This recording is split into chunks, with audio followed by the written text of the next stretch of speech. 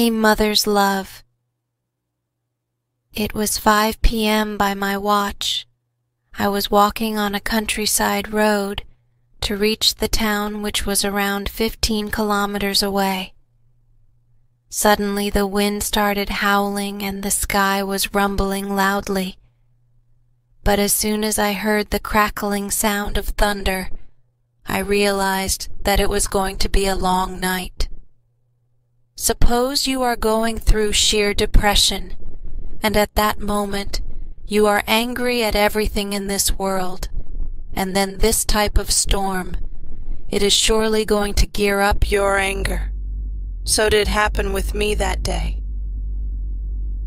I had a quarrel with my mother early morning.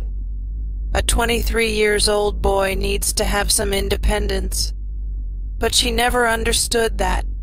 Instead, she always accused me of being so irresponsible. Sometimes she even used to force me to get married by her own typical emotional way, bringing tears into her eyes and explaining how lonely she had become after my father's death. All I was seeking was a little bit of inner peace. On this, she used to say, "Wait some more days, my son. You will get peace when I die."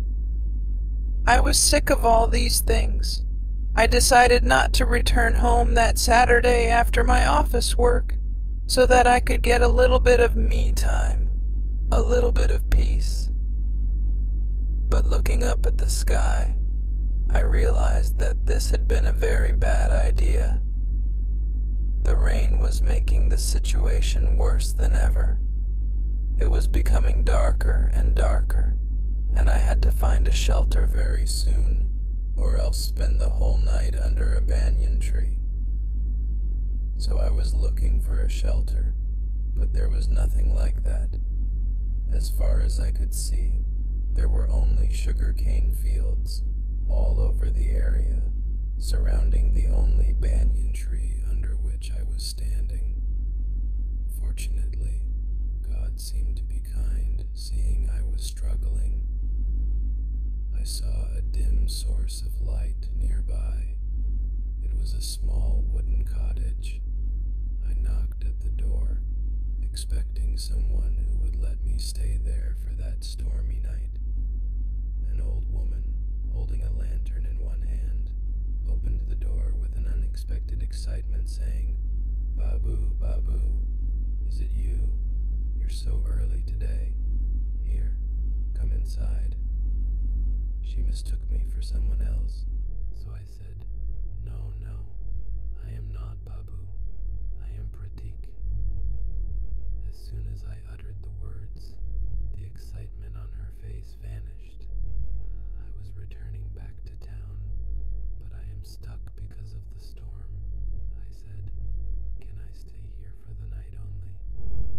She was kind enough to let me in, but I was all wet and already sneezing. She noticed it and gave me some clothes, saying, "The weather is very bad, my boy.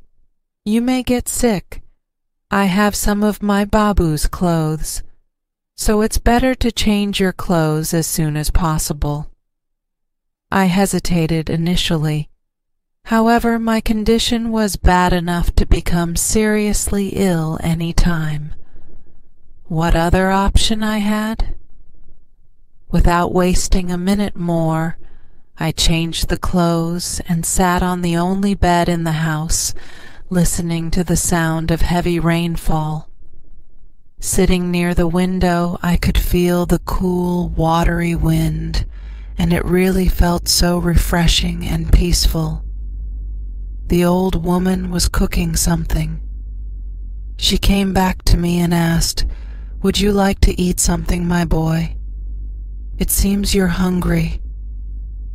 I was very much delighted with the politeness of her voice.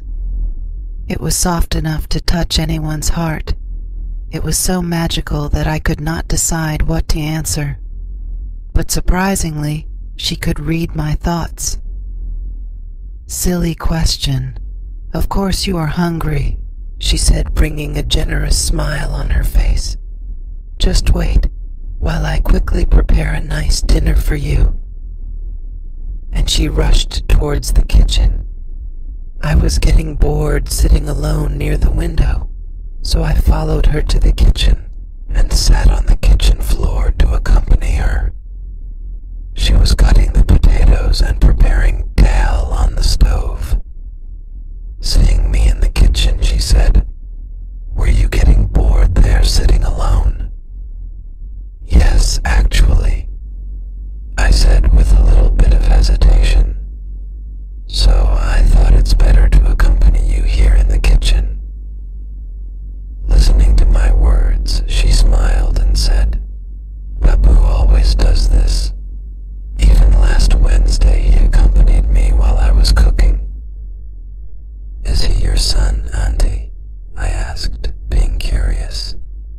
"Yes, my only son," she said proudly with a smile. "He will be returning soon.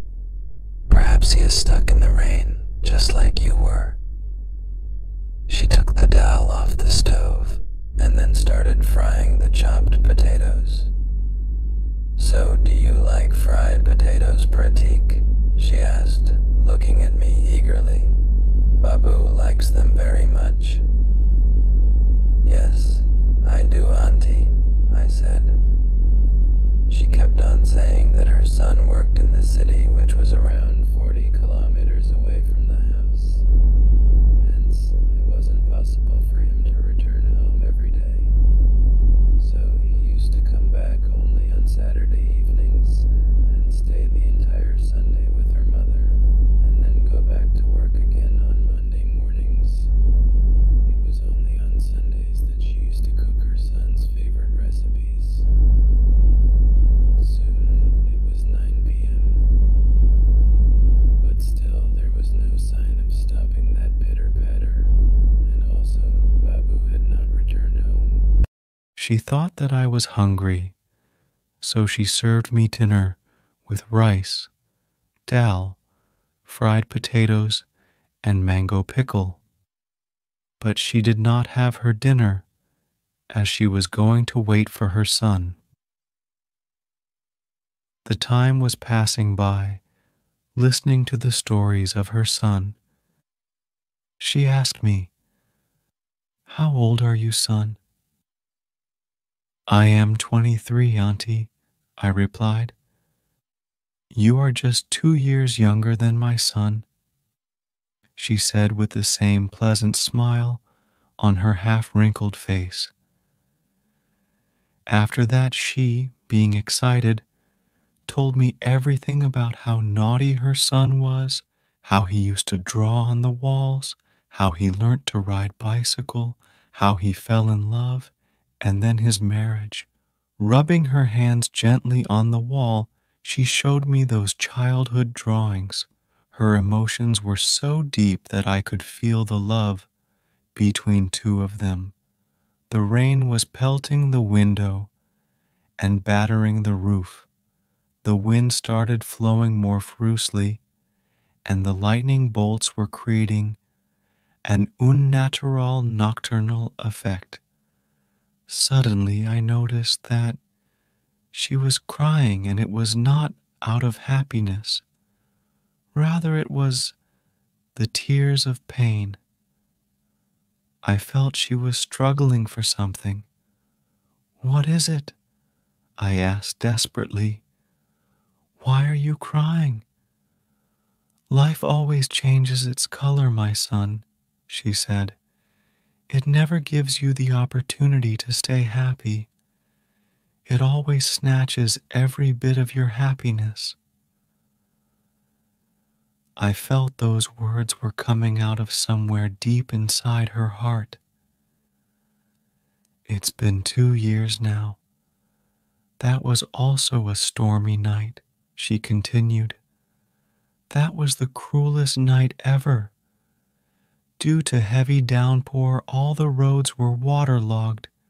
Trees fell on the streets, furious wind, crackling thunder, and—" She paused for a moment, maybe because of the clear visualization of that dreadful night.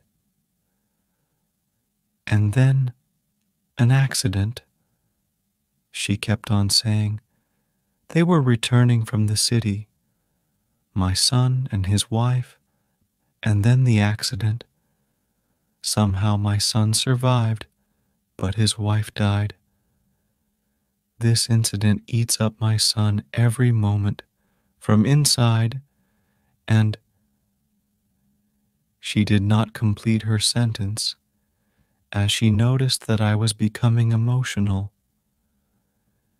Quickly wiping off her tears, she tried to bring back that happy smile again, which she could not, and told me to sleep, as it was already late. She was going to wait for her son. It is my general tendency that I wake up late in Sunday morning.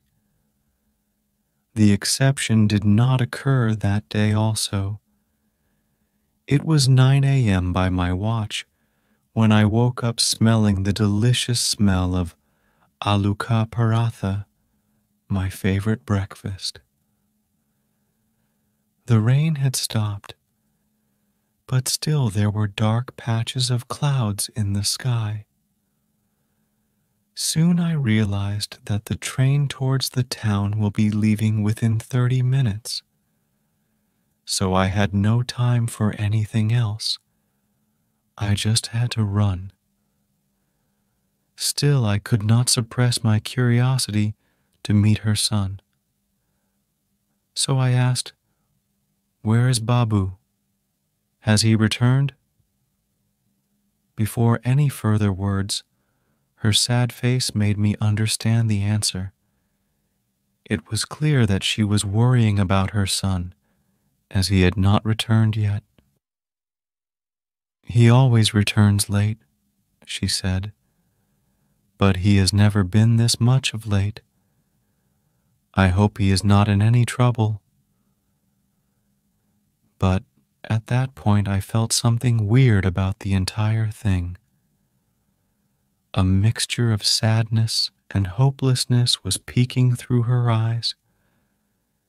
I realized that there was no recent sign of any person other than herself in that house. Is her son alive at all?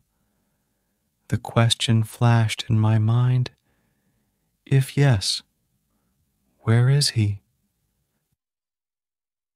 I could feel that there was something that she was politely trying to hide from myself, but I had no idea why she was doing that. Her pain was real and deep, that one could sense clearly standing in front of her, looking into her eyes. I wanted to talk to her about it. I wanted to bring her the relief that she deserved to get, no matter whatever had happened. But I did not know whether I am capable of doing that. I might have even hurt her by bringing something hurtful right back into her mind. Don't worry, Auntie. Perhaps it's because of the rain. It's hard to get a bus in such a terrible stormy night. He will return soon, I replied, preparing myself to leave as soon as possible. I informed her that I was already late and I had to reach the station as soon as possible. She remained silent. It was time to say goodbye. That precious smile was absent there on her face that time. Surprisingly, when I was going towards the front door, she handed over something packed with banana leaves and said, "I had prepared this breakfast for my son. I hope you will also like it." I could see her eyes were a little wet. I tried to say something, but what could I have said? All my words were gone. Simply bidding her goodbye, I left the house. I realized that life is not that bad after all. Well, it makes you cry sometimes, but it also brings you wonderful memories to cherish, and most importantly, you never know how you can become so close to someone you had never known before. There was a rickshaw under the same banyan tree where I had been waiting last night. I hopped on it to reach the station. I was ashamed of myself. How could I quarrel with my mother and leave my house? I was worried and also desperate to reach home. On the way, the driver asked whether I was new in that village or not. I smiled and explained how I had got stuck in that terrible storm and how the kind old woman had helped me. But surprisingly, the driver pitied her for her fate and said, "I don't know how she manages to live here after her son. It is a shame." Being curious, I asked him, "So, what happened to her son?"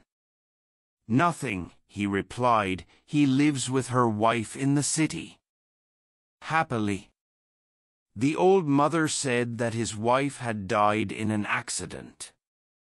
"Oh, that's long time ago," said the driver. "It's been 7 years now to that incident. The son used to accuse her mother for her death. Every day they used to quarrel among each other. Then one day, the son left his mother alone and went to the city to start a new life. He married to another woman and they even have a son, I have heard." The last utterance stunned me. For the first time I understood how cruel the world is. I was not able to stop thinking that how could a person do something like this to someone who loved him blindly.